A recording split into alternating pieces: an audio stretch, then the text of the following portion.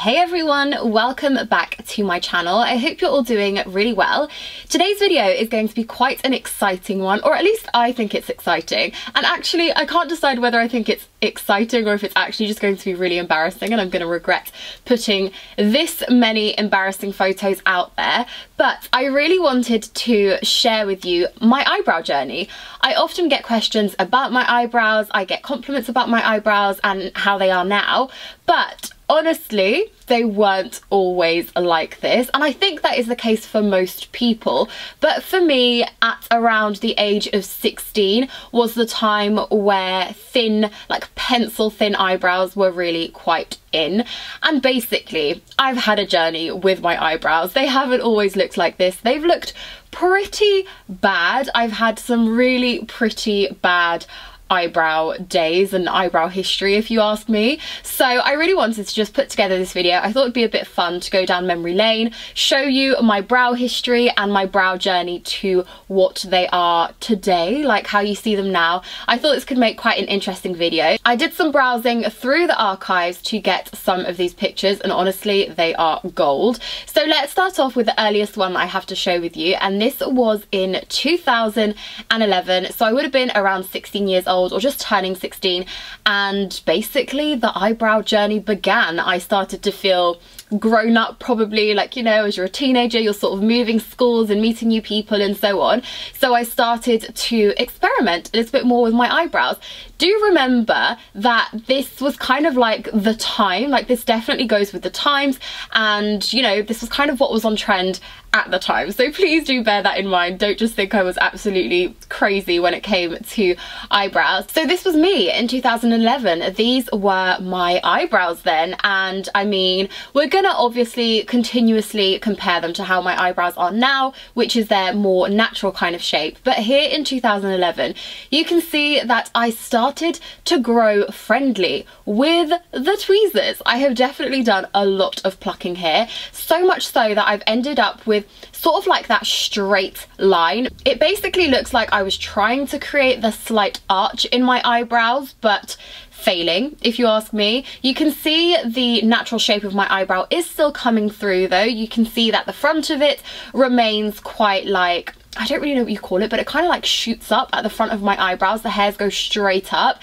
and you can still see that here, I mean, in just a tiny little chunk that I left showing this. It's so ridiculous. And then it goes into like a rounded arch kind of, but then we have the natural arch of my eyebrow as well. Like you can still see it quite defined here, because I guess I was just plucking around the bottom of my eyebrows and sort of leaving the top. So at the top I still had my natural eyebrow shape, but at the bottom it was as round as could possibly be. And I think you can also tell here that I started to pluck a lot in the middle of my eyebrows, so between my eyebrows. I mean, now there is very little space, so you can see just how much I had plucked the inside, or like the monobrow side, this bit of my eyebrows. Like the space between them is huge. I essentially like removed this whole front chunk from my eyebrows, which to me now just seems absolutely crazy and like bizarre that I would even think to do something like that. But yeah, that was 2011.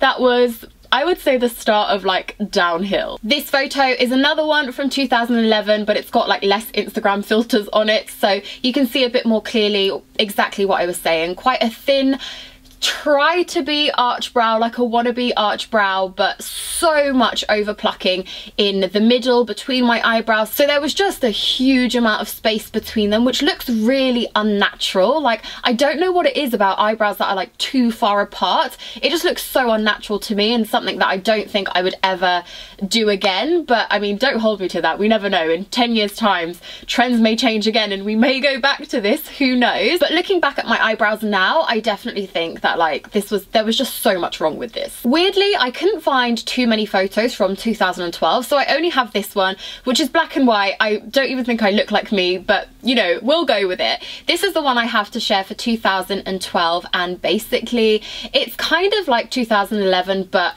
even more exaggerated, I would say. So here we really do have like a whole semicircle eyebrow going on here. By this stage I must have gone to get them done like professionally at the time and asked for this sort of thing, or even this could have just been the thing that was popular at the time. And you can see that they are, it honestly looks like someone just grabbed a Sharpie and drew 2 semicircles on my eyebrows, basically. Beforehand, in 2011, you can still see that my natural brow shape was there, trying its hardest to peek through, but it definitely was still there. However, moving forward into 2012, there is no shape there at all. There is absolutely no natural definition. There is no arch. There's just nothing. It's literally a semicircle where my eyebrows should be. Still got that massive space in the middle between both eyebrows, and just, this was not a good look. Then we moved to 2013, and at this stage I was at university. This was my first year of university, and I think you can see that I am starting to go away from the super thin semicircle style eyebrows. I was letting them grow out a little bit more here, and by the way, all of this time I wasn't using any sort of brow product or anything like that. It was just sort of naturally what I would achieve with my natural eyebrows, I suppose. So here you can see I am starting to let them grow out. My natural eyebrow shape is starting to be a bit more defined again, so you can see that the arch here is coming through a little bit more. You can see the natural like spikiness from the front of my eyebrows as well. Basically in this photo you can see where like my hair has started to grow from having such a large space between my eyebrows. Where that started to grow, you can see that my eyebrow hairs have started to like flick up there, and I don't know why I did this, but basically I just left like a chunk at the start and then an arch, which is just bizarre. I know people talk about like the tick eyebrows and so on, and I wouldn't say these are like exactly like that, but they are definitely very, very similar to that. So just a huge chunk at the front and then a really thin arch. Like, it's so weird. Like, what a weird eyebrow shape. I can't believe this was ever like a thing, but this was essentially what my eyebrows looked like all through university. Fast forward to 2014, summer 2014. I don't think I will ever forget this day. This happened in Portugal in the summer holidays. I went to a salon and I asked to get my eyebrows done. So they were waxed. At the time, waxing was really popular. So my eyebrows were waxed. I didn't really say anything about the shape I wanted or anything like that. I sort of just completely trusted the person doing my eyebrows. And I left looking like this. I can't believe it. This for me was probably one of the worst like experiences that I could have possibly done to my eyebrows. And I remember, like I vividly remember leaving that salon and thinking, oh my gosh, what's just happened?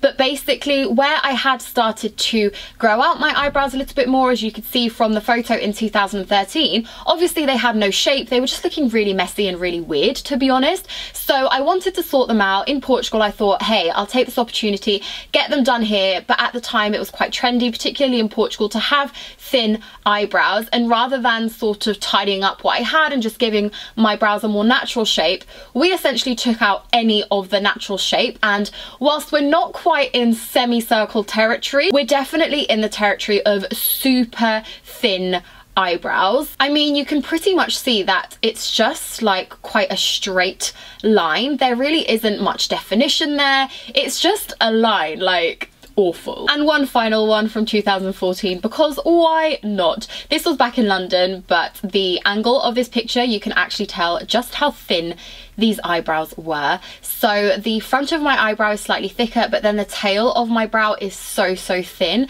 And honestly, I don't think my eyebrows have ever recovered from being this thin, particularly the outer corner of my eyebrows. I definitely find I still struggle with the outer corner of my eyebrows. Like, they are definitely thinner, less fuller than the front of my eyebrows, and I honestly think it has something to do with just how thin I would constantly pluck the tail of my eyebrows. I mean, throughout my eyebrow journey, I have really like mixed and matched with the front, but when it comes to the tail, like the outer part of my eyebrows, I've pretty much always had this really thin, and I still notice today when I grow them out, and obviously they're much thicker and fuller than they were at the time, I do still notice today that the ends of my brows, the tail of my brows, definitely have a lot of more sparseness. On to 2015 now. After the trauma of 2014 and those terrible pencil thin eyebrows, I started to let my eyebrows grow out. I very rarely touched them. I would sort of tidy up a little bit every now and again, but I just let them grow out as much as I could.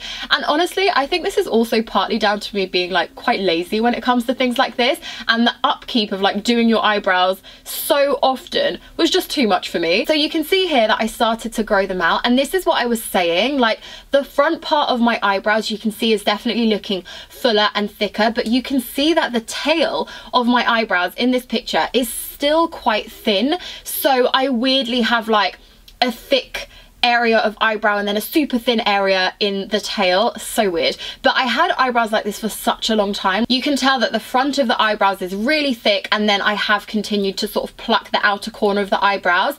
I think I would do this to create a bit of an arched effect for my eyebrows, because naturally they don't actually have a very defined arch. So I think what I was trying to do was just get that arch definition back, but I don't really think I did it. Here we're in 2016. Things are looking much better and much brighter. From here on out, I think things just get better. So here we have a very full looking set of eyebrows. Can't tell you how happy I was that my eyebrow hairs still managed to grow through. This is something I say quite frequently, but oh my gosh, I'm often like annoyed and frustrated at being so like naturally hairy, but in this case, I couldn't be happier about being a naturally hairier person, because my eyebrows somehow managed to make it through, somehow managed to overcome the pencil thin eyebrows on more than one occasion. So hats off to these eyebrows, hats off to the hairiness, because it got me here. So this is what my eyebrows looked like in 2016. You can tell that there's no longer a huge gap between both of my eyebrows.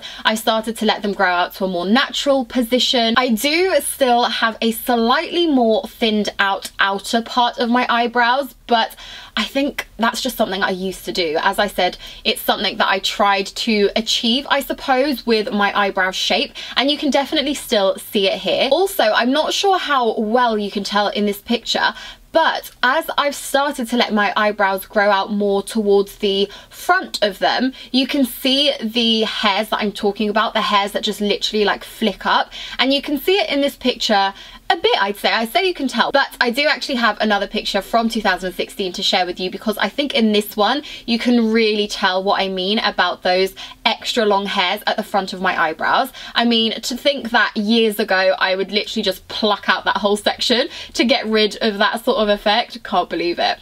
But here you can see that I'm letting them grow out, letting them be a little more natural. I do remember that I didn't like this, and I still don't really like that look of just the front hairs being super like high, just super like flicky. It's so weird, I think. So I used to try and brush them with brow gel to the side so that they would kind of comb over to the side, I guess. And you can see that in this picture here. You can see that a few of them I have managed to comb over to the side, but a few from the front are definitely more stubborn and they just shoot up regardless. On to 2017, and I don't think they look too dissimilar to my eyebrows in the year before, so in 2016. The difference, which I don't know if you will be able to tell, the difference is just the front section. Whereas before I would let those longer eyebrow hairs just like flick up, here I started to learn that you can just trim them. You don't have to pluck the whole hair, believe it or not. That is a message for 2012 me. You can actually just trim them.